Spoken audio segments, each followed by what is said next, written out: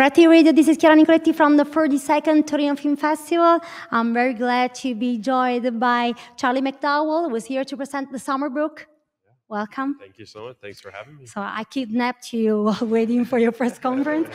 So I'll go straight to something that really hit me while watching the film, is that the film is full of silences, looks, and there's a whole world inside of it. And when they finally talk, it's always like a lesson learned. I don't know how to explain it. So I wanted to ask you, how did you direct those silences at those moments? Yeah, I mean, I think for me, the challenge of the film is a film that is quiet and meditative in a society now that is so fast and so rushed. And you know, we have our tablets, our phones, and everything that consume us. And so for me, a big part of making this film was to slow people down and remind them of a simpler time, you know? And so a lot of the planning of that is the sort of meditative shots, the like long pans and these moments where you sit back and observe and watch and really see what's sort of going on instead of quickly moving on to the next thing. So in the planning of putting this film together visually, as well as working with the actors, so much of the conversation was about what's in between the lines, not what the lines are necessarily. And so, yeah, it was just a lot of discussion about being on the same page as to what the film is. I wrote down this thing that Glenn Close say to their granddaughter.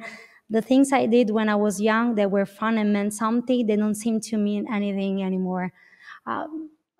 Was there a reflection on this sentence for you? Yeah, I mean, I think what's interesting to me about the film is the sort of the generational gaps and a film about generations, you know, and so I think the grandmother is nearing the end of her life and she's reflecting on moments of the past and trying to kind of hold on and analyze what her memories are, you know, and so I think for her, you know, a time when she felt better, when she was more vibrant, is something that she misses or is analyzing and looking at and essentially letting go, you know. And so I think there's quite a few moments with her where either through sort of observation without words or with words, she's really looking back and sort of making sure that she's okay to leave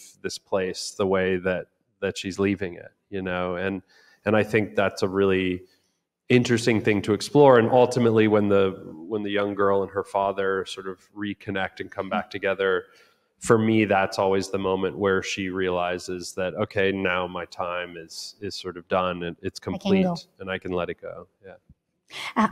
Well, let's think. Was this film for you also a way to, as a, I want to say, an ode to nature, to embracing nature, not in a naive way, but more like an experience? I mean, yeah. I really sort of set on the journey to make this film during COVID. Mm-hmm. I reread the book. I had read it before, but I reread the book, and I realized, to me, there were two things I cared about in life. If you lost all your possessions and everything, okay, but what are the things that you can't lose in life? And for me, that was my connections to my family and my friends, and then it was nature. It was the planet.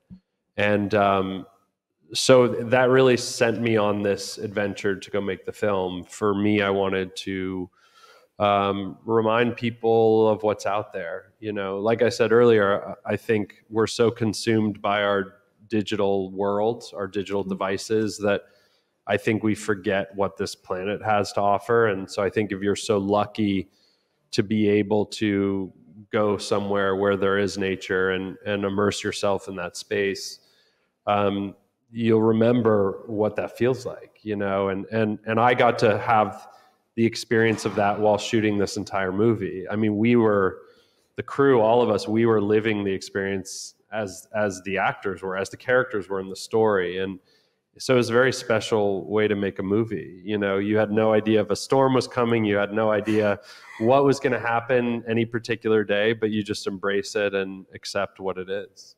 I love that. Thank you so much, Charlie McDowell, for presenting here the summer book, How the Competition, at the 42nd Torino Film Festival. I'm Chiara Nicoletti for Fred, the Festival Insider.